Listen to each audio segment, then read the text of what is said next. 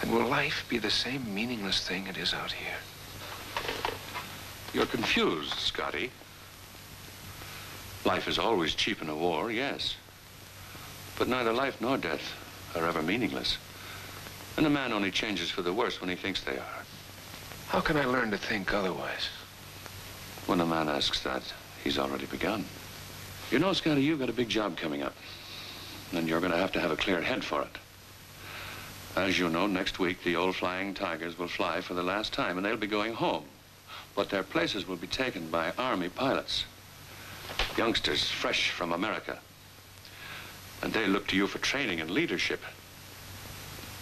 And don't let them think you doubt anything. It won't stop me from doing my job, if that's what you mean. What I mean goes much deeper than that.